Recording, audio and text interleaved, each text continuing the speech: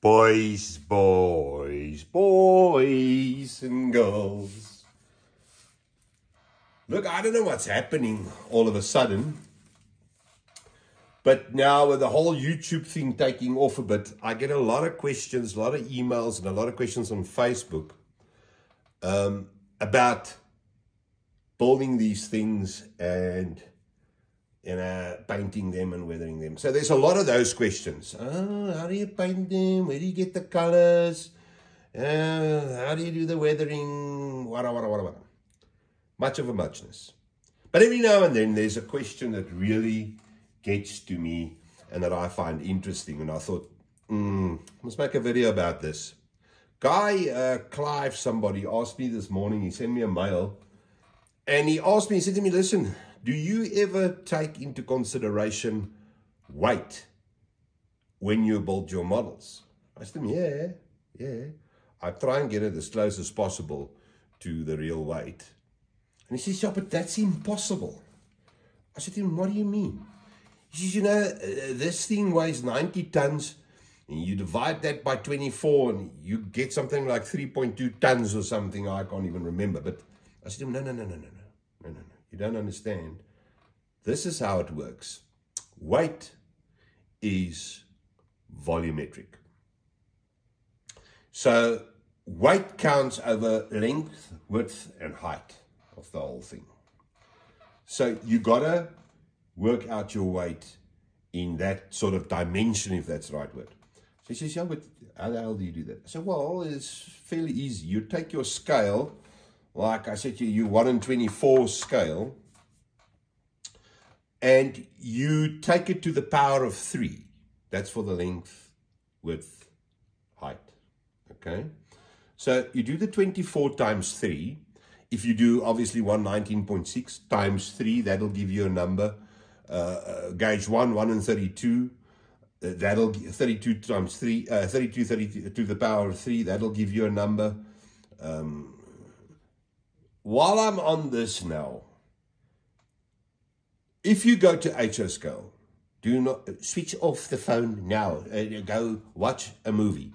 Because at HO, it's so small, and the smallest scales, it's so small that if you do it like this, a class 34 should weigh about 200 grams.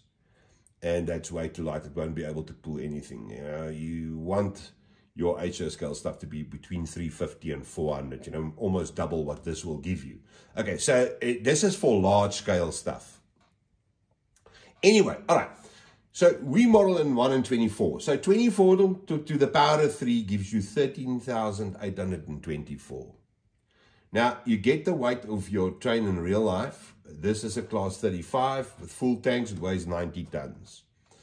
And then you take the 90 tons and divide it by 13,824, and that will give you 6.51 kgs. That's what it's supposed to weigh. Now, on this locomotive, it's fairly easy because it uses the same parts as the bigger class 34, for instance, does. So just the bolt stuff that goes in here. The 2 motor blocks with the side frames, 900 grams each, is 1.8 kgs. The chassis, with all the add-ons and my metal frame and all that stuff on it, is 2.4. Okay, because I got the frame at the bottom. There's also the same, I use 10mm square bar, which I weld together in a ladder frame, and I put it underneath. And I also do it inside the diesel tank. A, for stiffness, B, to make it heavier. And that's a very nice place to put it in the middle, but more about that later. Okay, so then you have the 1.8, you have the 2.6. The body, with the interior and everything on it, is about 0.9. Now, that gives you 4.78 kgs. All right? I would like to get them all. Atti's one was 592, I think. This one will be slightly heavier. This one will nudge 6 kgs because I'm going to do something else inside, but I'll show you when I've done it. I've never done one to 6.5 kgs. It was just no place to do it. Well, I never really tried that hard. They pulled well enough. However, for the sake of being in scale and doing everything right, like I want to, I did ballast one of the 34s, because now remember, a 34 is 113 tons. If you run through that 13.824, you get to 8.2 kgs. The heaviest 34 I've ever built was the red one at 6.3 kgs. So you 2 kgs away. I mean, I've got no idea how you will get that extra 2 kgs in there. That's a bit of a hard one. But the 6.3 kg one, I did ballast. I ballasted one of the blue ones before as well. And I had a little pull scale that I put on the track, nailed it down, and then hook it to the coupler so I could get the drawbar pull. Now, this is the weirdest thing. This is something you need to explain to me because I don't fully understand it. The Class 35 with this shorter wheelbase actually outpulls on the drawbar a Class 34. It's the weirdest thing, and it weighs 700 grams less than a 34. I do not understand it. Now, what I found before was, with a shorter wheelbase, that might have something to do with it. I did, however, turn it around. Now, a Class 35 is not symmetrical, meaning that the overhang at the back here is shorter than the overhang at the front. So the length from your pivot that sits here to the coupler where it actually hooks is shorter here than there. So I turned this thing around and it lost 280 grams on the drawbar, just because there was a longer space there. I don't understand. I don't know how it works. I don't know why it does that. These things pull. They pull really, really well. Okay, but that's now besides the point. We're wandering off. So I sent this dude a mail back and I said to him, listen, man, I try and get them. And I showed him this whole formula and how you get to the weight and wada. And then he sent me a thing back. He says, okay, yeah, but where do you put the weight? Now, this is very important. This also brings me to a place where I lost so much speed today. This thing was supposed to be done and weathered. But me being me, I was putting the cab on.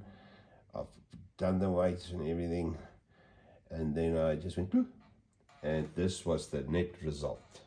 The nose fell on the floor, and I can feel the anger just looking at this coming up in me again. But I'm not going to go there. Anyway, all right, so I use wheel weights. Normally when it's in here, the pieces of plastic are lying here. Some, it's pieces of plastic, ABS, that I actually put over it because this looks very unprofessional. But I put the weights in and then I cover it up with a little plastic thing and I paint it. And I normally, this is very important, what I'm going to tell you now. The nose, okay, this is the side. You see how I did it? A lot of weight at the top because I need the bottom open, on the sides, and then on the front, a single one. And this is very important. Dudes, please listen to me. When you do the weights, your nose, like here's the new nose now, sits that high.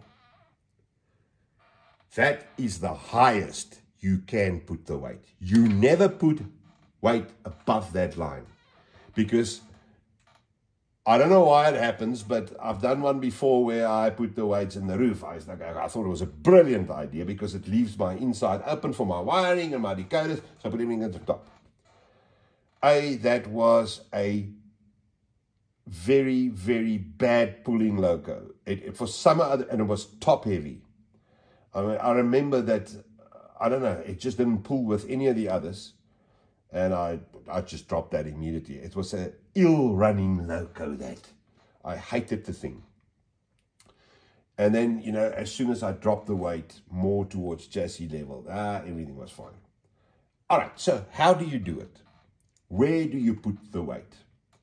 The best results I've had was 250 grams in the nose. And the pivot, like I said, the pivot here, so that's right at the end of the chassis. Then this side, I build a box here where I put the decoder on, and I put 250 gram in there, weight as well.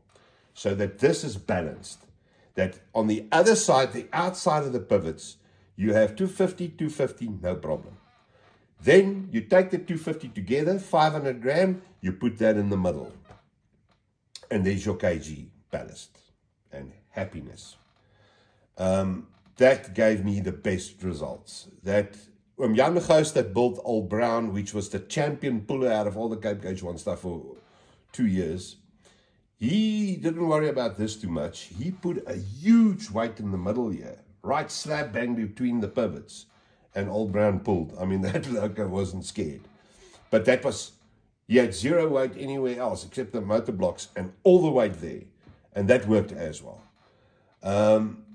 But I saw with the red one, you know, if you put a little bit of weight here and a little bit of weight there, these bogies are the USA Trains one. They got the floppy front.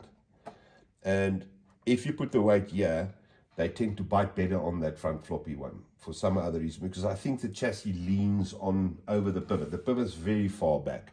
So it gives it a little bit of weight there. And, you know, it's just better. They just, on the scale, they just pull better. So that's basically that. This is the rule, in other words. Keep the weight under the line of the nose, everything there. Ends, whatever you put on the ends, combined, put in the middle, and you've got a nicely balanced, nicely weighted loco. And you would see, if you do the drawbar pull, that once a loco is balanced here, it tracks better, it runs better, it just works better. You never have crap with that loco. It's just the way it works. It'll keep going and going and going, and whatever you put behind it, it will pull. Now, sometimes we do consist where we have 4 motor blocks in 2 locos pulling. And I've seen, and normally, if we wanted model true South African, normally they ran arse to arse. So the other one would be running backwards. Now, I've seen it, if you have a lot of weight here and nothing here, and that one runs, you've got very little weight on this motor block, very little weight on that one, and it just stuffs up the whole consist. You gotta keep it balanced. Then they just pull better. All right, so that's basically that. This, I built a new nose and I just painted it. That's still, you can see I just painted it. It's still tacky and wet, you know. And you're gonna sit here and do something, and your arm touches there, and there's a mark. So best, I think, I go home now and go rest and tackle this thing again tomorrow, because this really broke my speed. But the interior is in. I've got, you know, I did the lights a different way this time. You know, I didn't want like the T-piece I had over Ati's one. So I did it like this, so that you can still take the roof off and look at the interior. That's all wara in. But, yeah, I'll finish this over the long weekend. Monday, I must cut its boxes, must be out of here. Dudes, lekker julle. Have a hell of a happy Easter weekend. Drive carefully, please, because there's a bunch of maniacs out on the road, and have a hell of a nice time with the family. And then we will speak again on Tuesday. Okay, dudes. Thanks a mil. Keep well. Goed, julle. Tot ziens.